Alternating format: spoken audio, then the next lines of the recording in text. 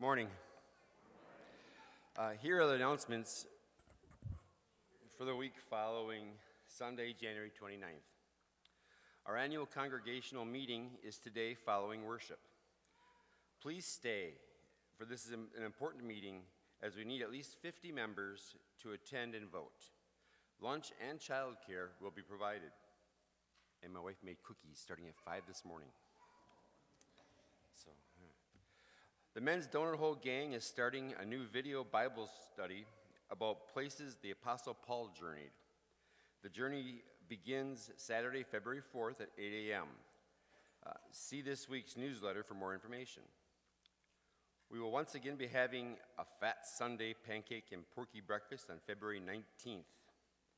There is a board in the narthex, so please sign up to help and or donate. Take a donation star, for this is a fun event. Upcoming speaker. An upcoming speaker will be hosting, or we will be hosting a speaker on Wednesday, February 1st at 6:30 p.m. who will be able to talk about the Islamic community with our confirmation class, but all are welcome. If you'd like more information or have questions, contact the church office and have a great week. Thanks, Chris. Good morning. It's good to see all of you today. For those who are gathering online, you're staying warm in your homes. Good for you. Delighted that you can be with us today as well. As Chris said, we do need a quorum of 50, but we're not going to stop at 50. So if there are 51 or more, please come to the meeting. It'll be great. We give thanks for you. We give thanks for the ministry that we've shared in the last year. We look forward to what this year offers in our way of serving our community and serving God in all that we do. We give thanks for that. We'll hear more about that through the Sermon on the Mount today in our Matthew text. Also about how do we serve others and who are the others and who are the blessed. So getting you primed already for our message today. It's, again, great to see everyone who is gathered here today, and we're missing Francisco today. He unfortunately had car troubles in Door County, so if anybody wants to go to Door County and help him, he's hoping to get back at some point today, but we wish God's blessings to him, and thank you, Joy, for stepping in this morning as you woke up and found out that you were on. That happens, and that's ministry, and I appreciate your gifts and talents and everyone else who is stepping up to help out as well, so good to see you. That's our announcements this morning. Why don't we take a deep breath to get ready for our time of worship, to meet God and to see how God is directing us. There we go. As you're able, let us stand for the invocation. Blessed be the Holy Trinity, one God, the Word made flesh, our life and our salvation. Amen. We sing our gathering song, Rejoice, ye pure in heart.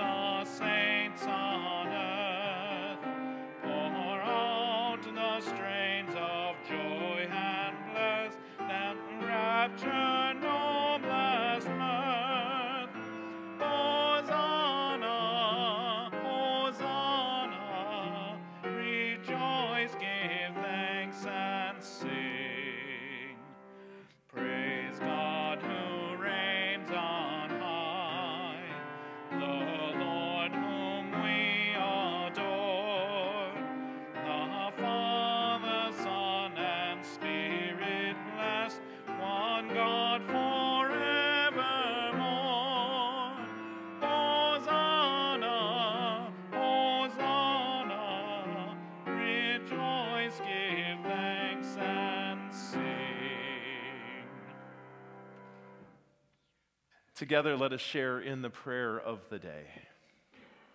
Holy God, you confound the world's wisdom in giving your kingdom to the lowly and the pure in heart. Give us such a hunger and thirst for justice and perseverance in striving for peace, that in our words and deeds the world may see the life of your Son, Jesus Christ, our Savior and Lord. Amen. Congregation may be seated. It's time for the children's message, so we invite the children to come on down.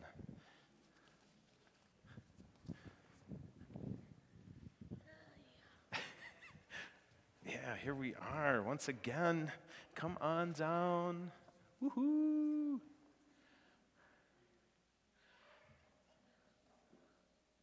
I love it. I love it. Oh, hi, Gigi.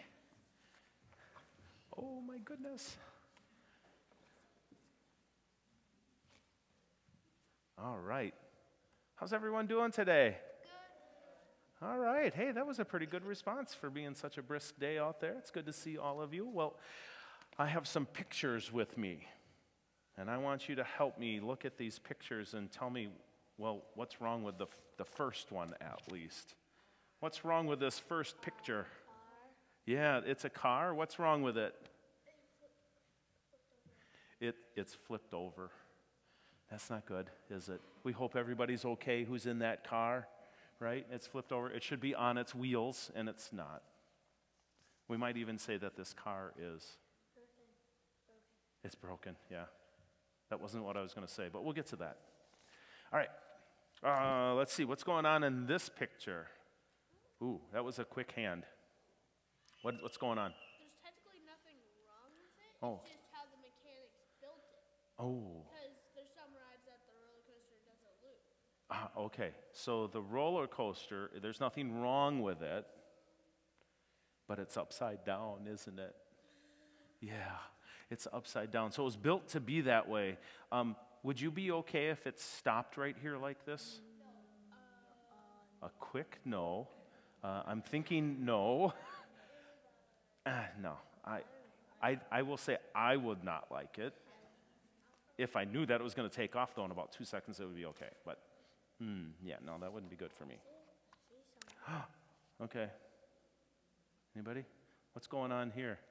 What's going on here? Yeah. I sense a theme going on here, right? This is a chickadee, and it is upside down on this branch. I think I know what's the next one. It's going to be upside down. How many of you look at birds and you wish that you could be upside down like them and climb trees like how they do with their claws? Except for a bat. Except for a bat. Hey, that's a good one. I didn't think of that one. This is why we do these. We learn. We learn from our children's messages. And how about this one? You sense the theme, right? This child is on the monkey bars and they are upside down. Well, no. See, what if I did this? Oh, yeah, this is the top. This is the way it should be. They're upside down. How many of you like to hang upside down on the monkey bars? Yeah? That's kind of fun to do. How long can you do it for? For a long while. I knew you'd say that.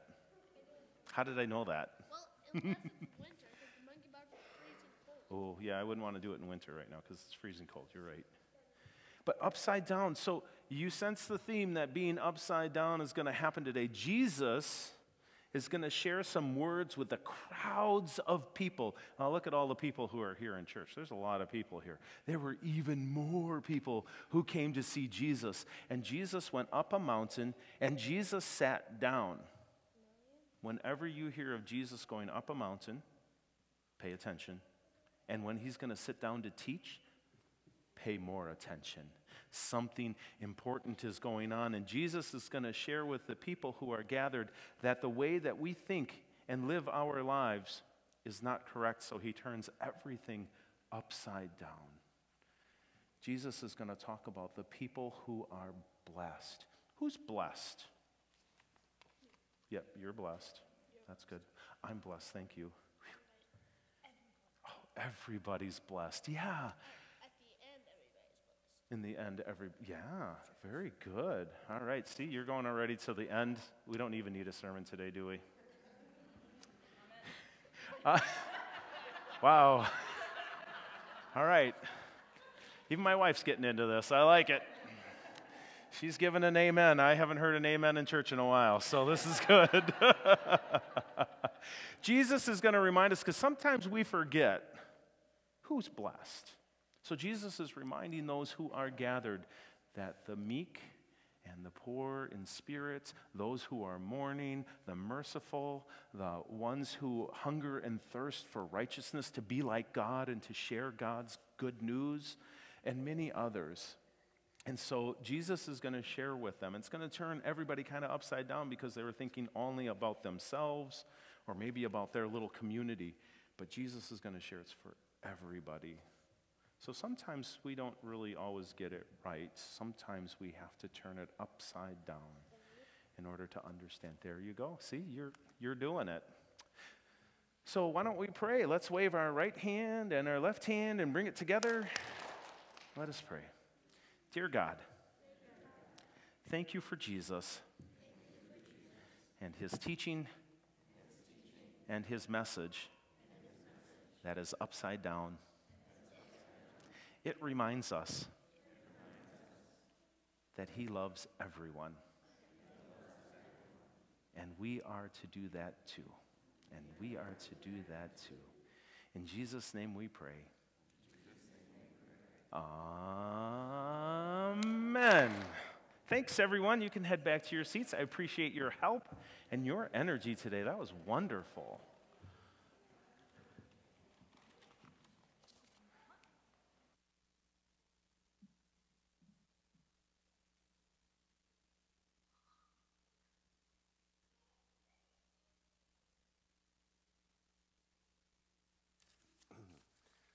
So, around the time 53 CE, about a quarter century after the crucifixion and resurrection of Jesus, the early Christians of Corinth were divided about who's more superior: the Apostle Paul, a man named Apollos, the Apostle Peter, and some even said they themselves were superior because they were servants in Christ. And in response, the Apostle Paul wrote this letter. The first reading comes from the book of 1 Corinthians chapter 1, verses 18 to 31. For the message about the cross is foolishness to those who are perishing, but to us who are being saved, it is the power of God. For it is written, I will destroy the wisdom of the wise, and the discernment of the discerning I will thwart. Where is the one who is wise? Where is the scribe?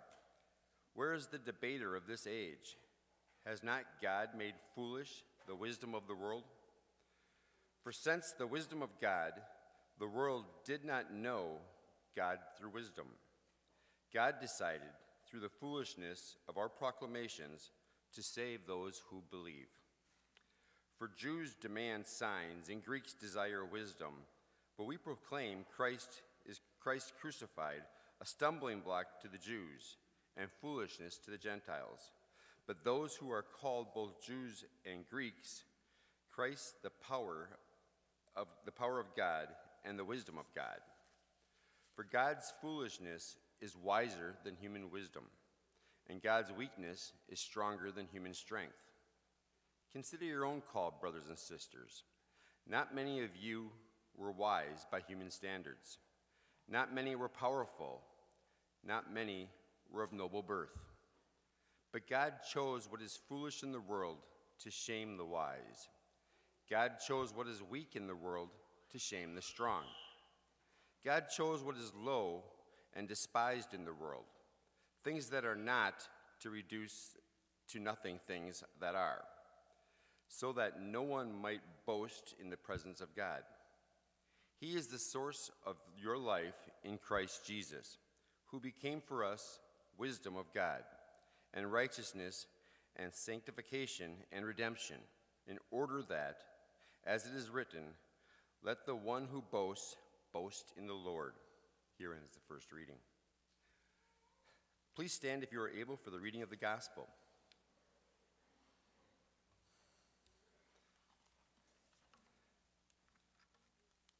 gospel reading is from the book of Matthew, chapter 5, verses 1 through 12, also known as the Sermon on the Mount or the Beatitudes. When Jesus saw the crowds, he went up to the mountain, and after he sat down, his disciples came to him. Then he began to speak and taught them, saying, "Blessed are the poor in spirit, for theirs is the kingdom of heaven. Blessed are those who mourn, for they will be comforted. Blessed are the meek, for they will inherit the earth. Blessed are those who hunger and thirst for righteousness, for they will be filled. Blessed are the merciful, for they will receive mercy. Blessed are the pure in heart, for they will see God. Blessed are the peacemakers, for they will be called children of God. Blessed are those who are persecuted for righteousness' sake, for theirs is the kingdom of heaven. Blessed are you when people revile and persecute you and utter all kinds of evil things against you falsely on my account. Rejoice and be glad, for your reward is great in heaven. For in the same way they persecuted the prophets who were before you. This is the word of God, the word of life. Thanks be to God." Congregation may be seated. Thank you, Chris. Well done. Just so you know, Chris did some homework before he read. He helped with that introduction today. We'll get you up here one of these days. This is good. So, who are the blessed ones? Might be a question for us today. Who are the ones who are blessed? And Jesus gives us a great example, but if we were to read all of our lessons today, the prophet Micah would say that the blessed ones are those who do justice, who love kindness, and who walk humbly with God. That's what Micah would say from our Old Testament.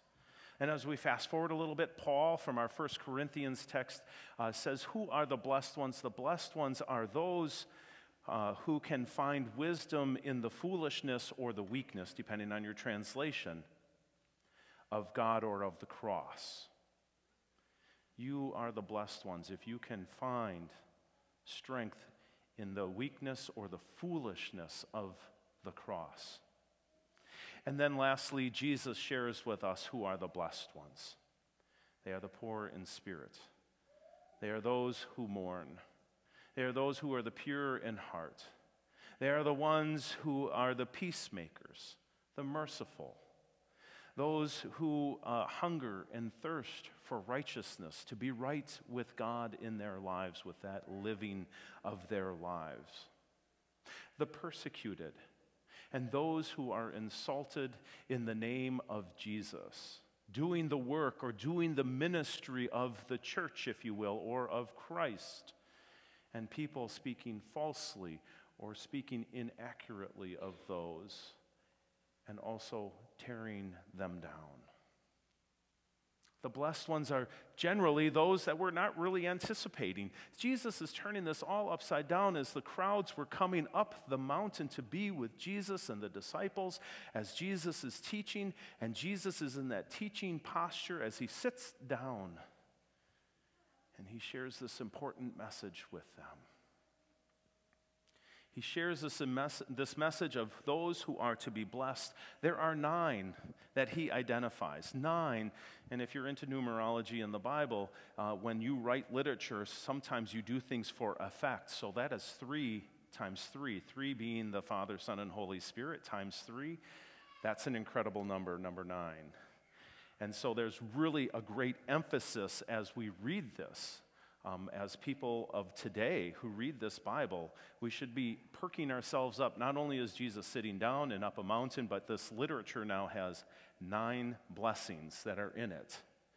And so it says to us this is very, very important. In fact, this is the first thing that is recorded in Jesus' Sermon on the Mount that people believe took a number of days for it to be shared.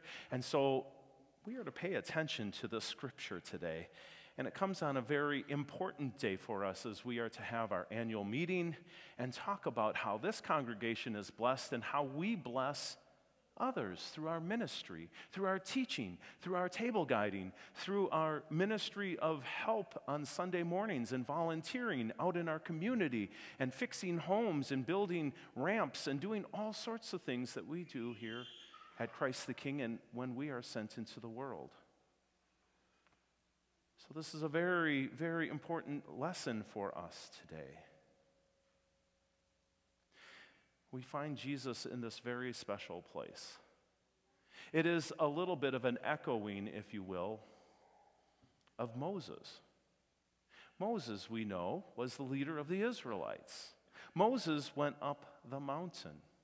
And what did Moses receive on top of the mountain? Oh, very good. You are such smart Lutherans. I love it. Or is someone not a Lutheran and they're here visiting today? The Ten Commandments. Moses received the Ten Commandments. Moses received this important word from God in a way in which we are to live our lives. To live it upright or in righteousness, to live it in such a way that honors everyone. We are to follow those Ten Commandments. Jesus now is up the mountain and receiving this word from God that he is sharing with others of how to live your life. So here we have this kind of second Mount Sinai experience with Moses and now with Jesus, the Old Testament, the Old Covenant, and now the new one that is coming to life before our eyes here in the Gospel of Matthew. This week, I was home for a couple of days, wasn't feeling so well, thankfully not COVID, but I needed to rest a couple of days, and so I got to watch one of these videos that I've been wanting to watch for a while. It's not one of those blockbuster ones, but it's on Dietrich Bonhoeffer. It was a DVD that I've had on my shelf. In fact, it was still in the cellophane. I think it's been in there for, I'd be embarrassed to tell you how many years. But I got to watch it today, and as I was watching it in the first 20 minutes, it talked about the Sermon on the Mount. Get out of here. A good German theologian, pastor, and martyr is going to share some words about the Sermon on the Mount. And I said, fantastic, this is my sermon being incarnate right before me. And I'm on the couch and I can just relax. But then I had to think about my sermon. So I started writing down what Bonhoeffer had to say about the Sermon on the Mount. When he wrote his doctoral thesis, you'd think it would be about the church. But really, it was about being community. How do we live together? And he's known for one of his books, Life Together.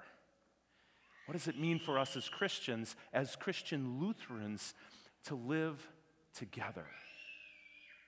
And so he shares in his dissertation that it's not really about church necessarily, at least in his understanding. It was about the community that happens within church. So he's getting a little more specific for us. And from a Christian perspective, he shares, God intends for us to be in relationship with others. I hope none of you are confused about that, or this is not shocking to you, but we are to be in relationship with one another. To be fully human, Jesus wants us to live as a new community, as a new humanity. Ooh, now Dietrich got a little deep there. He wants us to live through the waters of our baptism, to live in such a way that we live for God and we live for one another, right? We get the whole cross idea here. He is sharing in his dissertation of how we are to be with one another, and he says that these words that come to us in Matthew in the Sermon on the Mount are the words of how we are to live out our lives. To bless those who are the poor in spirit, to bless those who are mourning, to bless those who are persecuted, to bless those who are the peacemakers, to bless those who are the ones who are pure in heart. Sometimes we are those people, and sometimes we need to understand that there are others that we need to bless. Beatitudes, Latin for blessed. In case you were wondering, where do we get that? Blessed are the people. So we are to live our lives as a blessing to others. Dietrich shares with us, a great Lutheran theologian, in our lives. So we live out these Beatitudes. I'm going to do a spoiler alert here, so if you read some of Dietrich Bonhoeffer, he says there's no way that you can live out the Beatitudes. But spoiler alert, we're human, right? We fall short anyhow, right? And it is important for us when we do that to offer our words of sorrow and confession here in worship with one another before God. And so we know we're not perfect. We know that we will fall short, but we know that there is, if you will, this blueprint in how to live and love and bless others as Christians, as Lutheran Christians. Though another quote that I got from this DVD that I was watching on Bonhoeffer is from one of his former students, Inga. And she said, Dietrich was special as a professor at the university. He was special because he told us that when we read, we are to read the Bible as if God were speaking to me individually here and now. So what is God saying to you today? As Chris read our scripture, as we're taking it in this time of worship, how is God speaking to you today in which to live as you are sent out into the world? I can't answer that for you. That's your question. That is your answer of how you will live as a blessed person to bless others in your life as we live out these Beatitudes, the Sermon on the Mount, when we are sent out today. So how do you encounter Jesus today? That might be another question that we can look at, and this is my third and final point because it is annual meeting day. We need to... You're welcome. Jesus is speaking to us about freedom, to be free in the gospel. And so we are to live free in Jesus. And how do we encounter that Jesus in our lives today? That is another great question for us to answer. That is one I will be asking us in our annual meeting, so don't be scared. So if you can come up with an answer now, you have one for about 20 minutes from now. Jesus is calling us into a life through our baptisms to be lived out. And we encounter Jesus when we are helping and caring and sharing with one another, when we are sitting for understanding with one another. I was part of a group Thursday evening, a community group of leaders at the Boys and Girls Club, and we were talking about mental health, especially mental health in our young people. And as community leaders, we were talking about how we can care for one another and how we can share and understand each other. But it was really amazing as we sat in our little circles and as we shared about mental health, what we knew, what we'd experienced, what might be going on in our lives. It was interesting how we made it accessible for everyone to share openly about how they were feeling and where mental health is for them. And there were a few people who were there, two of which said, when you introduced yourself as a pastor, I got hackles on the back of my neck. Now, it wasn't because they felt really good about me. They said, my experience with church is not positive, and I don't trust you. Those words hurt. I like to think of myself as a kind, loving, trustworthy person who endeavors for everyone to know this great message of the gospel and how blessed everyone is through Jesus. And there were two people around that circle who shared, I belong to the LGBTQ community, and my experience of church has been nothing but judgment and hatred and has been just horrible. And I'm not going to come back to a church again. We've got a lot of work, friends. There are people who have had experiences within these walls of the church who don't want to come back. So how do we meet people where they are at? How do we teach and share with them that this world is upside down, and you might have encountered some people who are not getting how we are blessed and how we bless one another? I left that meeting not feeling very well, but I knew after I left that we have a message that I can share with others, and that is of love and acceptance and of blessedness. That's what ministry is about.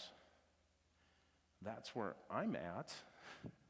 And I believe that's where the ministry is to share with one another, is how do we show the blessedness of Jesus Christ, this new covenant that receives and blesses everyone else. I'll end with this quote here. Abraham Heschel, a great Jewish follower and faithful person who has written a number of books and is just profound in their own right, shares this: just to be, to have life, to be in existence is a blessing. You all are a blessing. But to live out your blessing, to live out the Beatitudes today, that, my friends, is holy. And as I tell my 7th graders when we talk about the word holy, what does that mean when we say holy baptism, holy communion, holy Bible, Holy Ghost, Holy Spirit? Something that is holy is set apart for the work of God. God's work, our hands. You, my friends, each and every one of you are blessed and are holy, and you have something very special to share with this world when you are sent today. May we do that together in that love of Christ as he's up the mountain before the crowds, telling them how they are blessed and how to live their lives in such a way that the kingdom of God becomes present and Christ's love, or God's love, comes to life. Amen. We take a moment to catch our breaths and then to sing, "Rise Up, O Saints of God." And as you are able, let us stand and sing.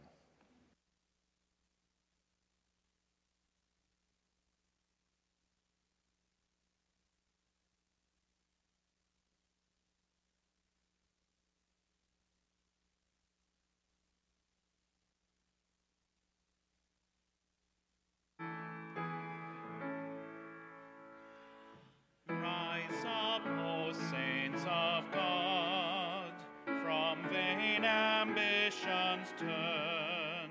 Christ grows triumphant, that your hearts with nobler zeal might burn. Speak out, O saints of God, despair engulfs earth's frame. As heirs of God's baptismal grace, the word of hope proclaim. Rise up, O saints of God, the kingdom's task embrace. Redress sin's cruel consequence, give justice larger place. Give heed, O saints of God, creation cries in pain. Stretch forth your hand of healing now, with love the weak sustain. Commit your hearts to seek the path which Christ has trod, and quickened by the Spirit's power, rise up, O saints of God. Together we share our faith through the words of the Apostles' Creed. I believe in God the Father Almighty, creator of heaven and earth. I believe in Jesus Christ, God's only Son, our Lord, who was conceived by the Holy Spirit, born of the Virgin Mary, suffered under Pontius Pilate, was crucified, died, and was buried. He descended to the dead. On the third day he rose again. He ascended into heaven. He is seated at the right hand of the Father, and he will come to judge the living and the dead. I believe in the Holy Spirit, the Holy Catholic Church, the communion of saints, the forgiveness of sins, the resurrection of the body, and the life everlasting. Amen. The peace of Christ be with you always. Oh, we're not quite there yet. But let's share some peace and we'll come back to the prayer song.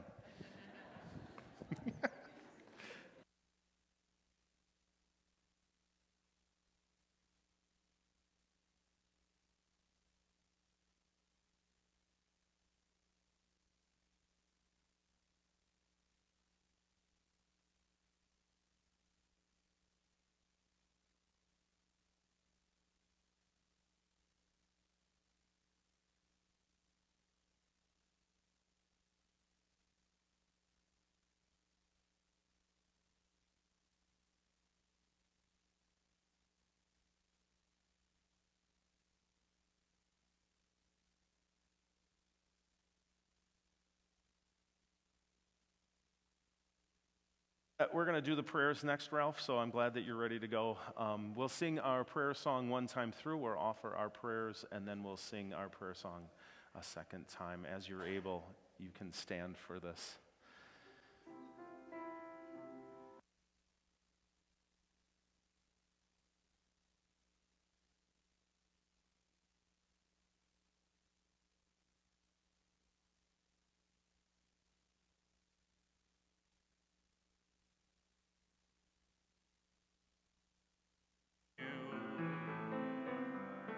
I lay all of my burdens down at your feet, and any time that I don't know what to do, I will cast all my cares upon you.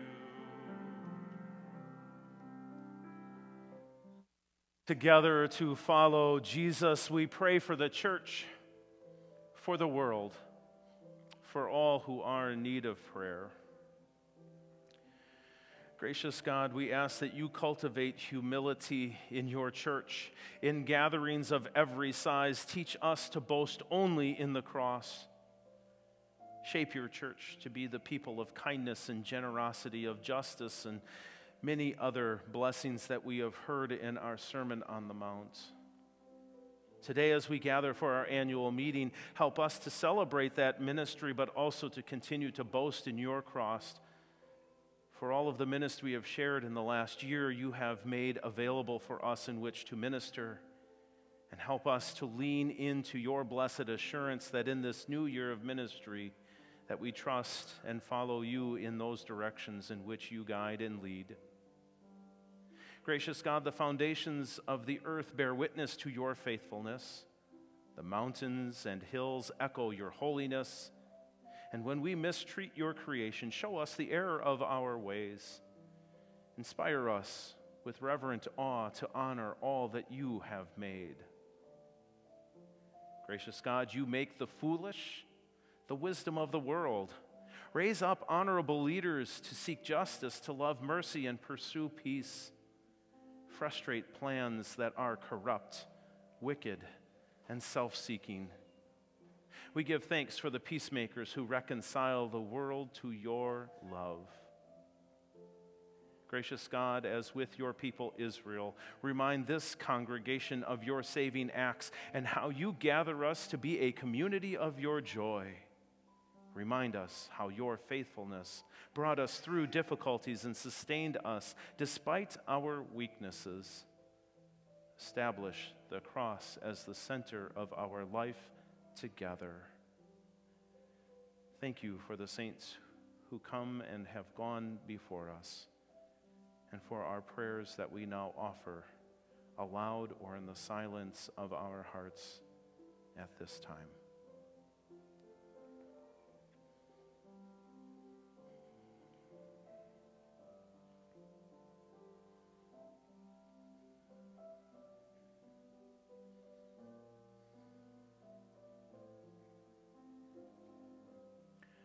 Gracious God, hear now these prayers as we bring them to you, trusting in your wisdom and power revealed in Christ crucified. May we say amen, amen.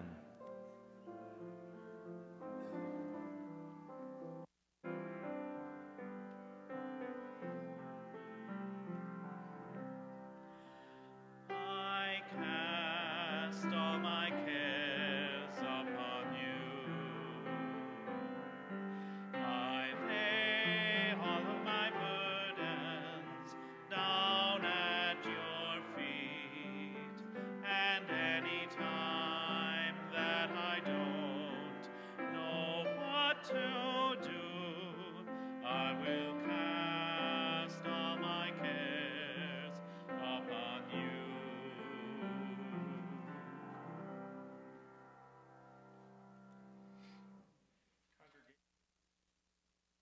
Be seated as we continue with the morning offering, and the choir has an anthem to share with you along with our saxophone player.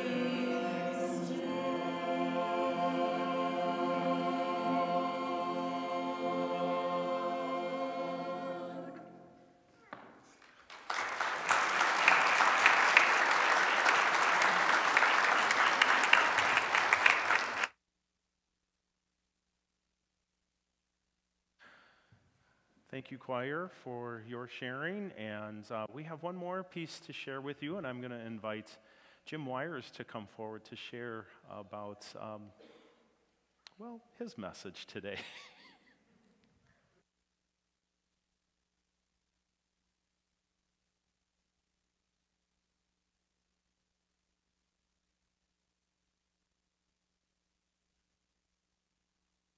The upgrades that we need to make on a building of this age. Myself, Pastor Judy, Jason Deem, Dane DeValk, and Keith Heller are on the team. The original building extending down to the offices was 1986. This section, the worship area, the fellowship hall, kitchen, and classrooms are 1996. So we're getting to a point where some of this stuff is starting to age out a little bit. We have been struggling with a roof leak. You can kind of see where the roof, the soffit flattens out. There's some loose drywall tape that we finally got fixed last April. Security had 2 people up at the steeple for a day and a half, and they fixed it for us, which was fantastic. The 3 air handling units are the furnaces, right? There's one out here for the worship area. There's 2 on the north side of the building for the fellowship and classrooms. Those are all 1996 vintage. The contractor we have servicing them tells us that they're having a hard time getting parts for those, and they're starting to get obsolete. So we're getting prices on some of these things. The roof, the air handler, change out, carpeting, the sign out front, and we had torn out the shrubbery on the front of the building because it was all dead 2 falls ago. So we're getting prices on all of those things. That information will be turned over to the council sometime around April 1st, and in their wisdom, they will figure out the best way to make that happen. I can say that the young man, who am I kidding, they're all young, that I talked to about the air handler said that he's had equipment like that with a 26-week lead time. So it's not like if a furnace goes out in your house and you can call and say, I need a new furnace. This has to be built and shipped and all of that. So I think it's a good idea that we started thinking about this stuff. 2 additional areas that we identified as immediate needs. One is and strangely enough, the garbage disposal in the kitchen, 26 years old, sat unused for 2 years because of COVID, which is absolutely poison for them. And it rusted tight, so we got it broken loose. If I started up now, you'd be able to hear it in here. So it's in pretty bad shape. So we did order a new one that's sitting outside the door. You can touch it on the way out if you want to. Did I say it was $1,600 for that? I mean, it's a big commercial 3-phase thing. So we've got people lined up to install it this week. We've got some free plumbing and a free electrician lined up to do that. The other area, and this is more problematic, is the parking lot lighting. If you've been here at night at all, you know it's kind of like a twilight zone out there, and it's kind of scary, actually. And we've probably ignored that long enough. So we got pricing from a contractor on upgrading, changing things a little bit, adding some fixtures. In my opinion, it's a really good price, and he can get it done before Ash Wednesday, if we can get that going right now. Now, Aubrey was able to find enough loose change within our budget, ministry spending plan, pardon me, to pay for the garbage disposal, but we're $1,800 short for the lights. Now, my team has nothing to do with this next part, but I think we should try to raise the money for that today. We've had 2 families that have offered a total of $300 toward that, so we need $1,500, and if we can get that done, we'll actually have lights in the parking lot. So if you can help with that, and I'm not asking that you divert your normal giving to that is necessary to keep the place running. But if you can offer some help with that, and we can get that taken care of, that would be just an awesome thing. As always, if you have any questions about any of this, you can write them on the back of a $100 bill and bring it to me. And I'd be happy to talk to you about it, so thank you.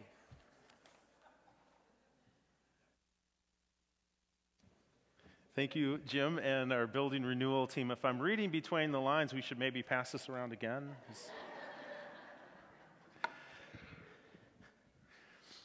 We give thanks for the ministry of you and many others, and yep.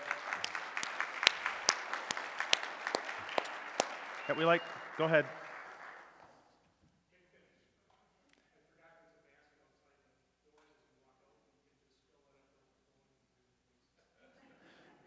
Excellent. Yeah, we'll fill it up before you install the compactor, is that right? As you're able, let us stand and share our thanks for the offerings that we bring forward now and the ones that we receive. Together we share, liberating God, you break the bonds of injustice and let the oppressed go free.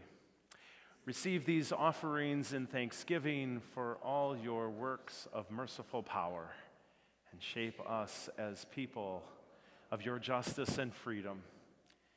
You and me.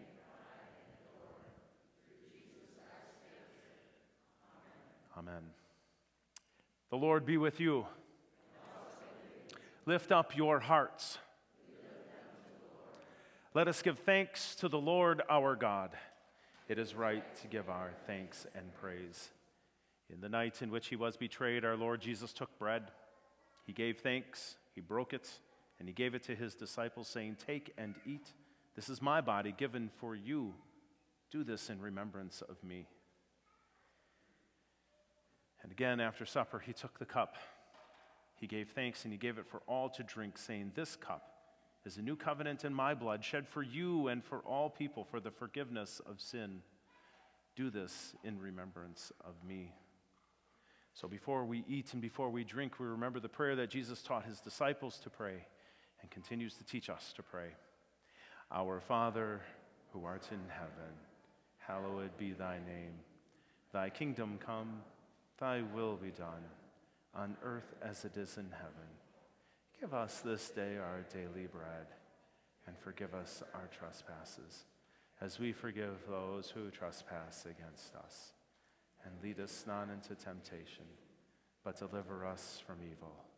For thine is the kingdom, and the power, and the glory, forever and ever. Amen. Congregation may be seated. A few words about Holy Communion today as you come forward. You may receive communion by intinction. As you receive the host, you may then dip it into the grape juice and consume the elements at that time. If you have a gluten intolerance, we do have gluten-free wafers that are found in the center of the dish. Just let your communion server know. And if you are not able to come forward but would like communion in your seat, please let one of the ushers know, and then they will instruct the communion servers to come where you are and share communion with you. This table is the Lord's table. It's not the pastor's table. It's not Christ the King's table. It is the Lord's table. And it is a table that is meant for all.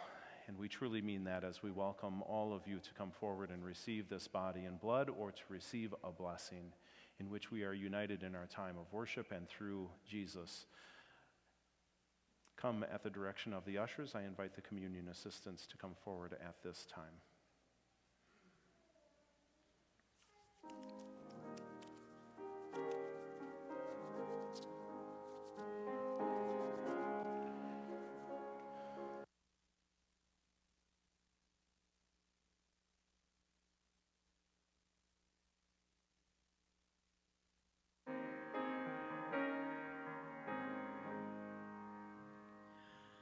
I love to tell a story.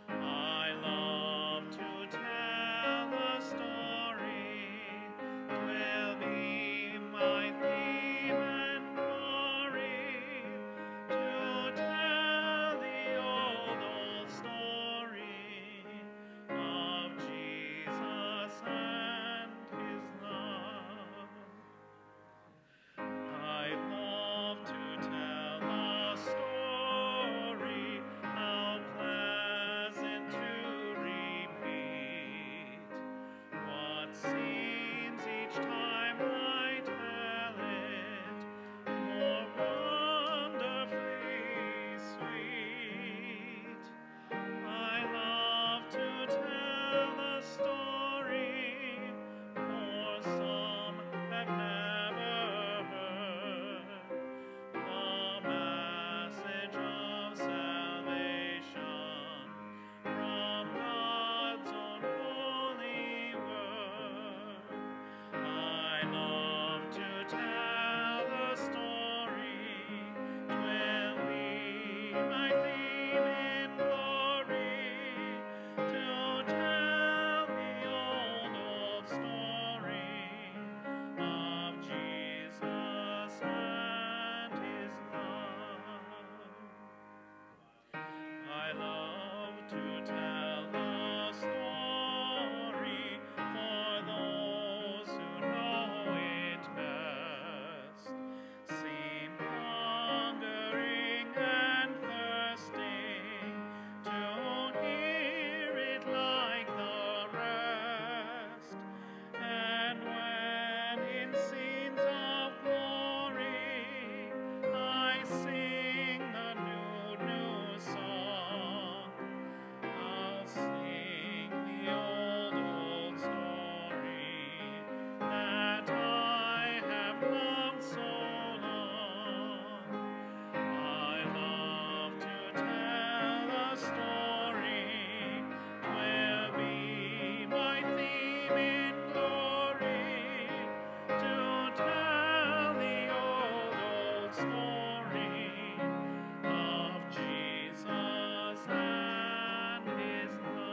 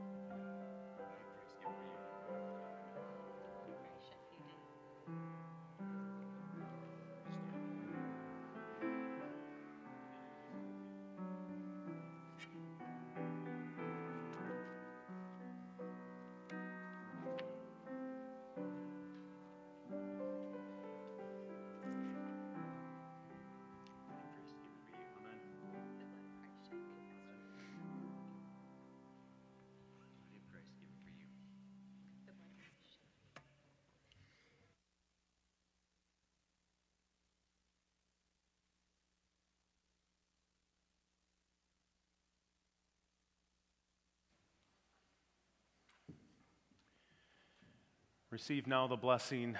May the body and blood of our Lord Jesus Christ strengthen you and keep you in his grace. May we say amen? Amen.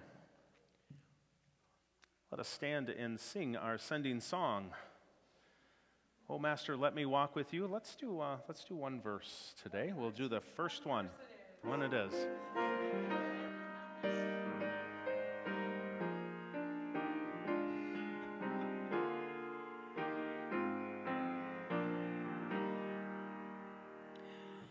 Oh, Master, let me walk with you in lowly paths of service true. Tell me your secret, help me bear the strain of toil, the fret of care. And we share in the benediction, and here at Christ the King, we reach across the aisle and join the hands of those to our right and left to show our oneness and unity in Christ. I know for some of you that's a long walk. That's great. It's good to see it. This is community working together. God bless you and keep you. Jesus grant you grace and truth. And the Spirit send peace upon your hearts now and forever. Amen. Go in peace. Bring God's love to life. Thanks be to God.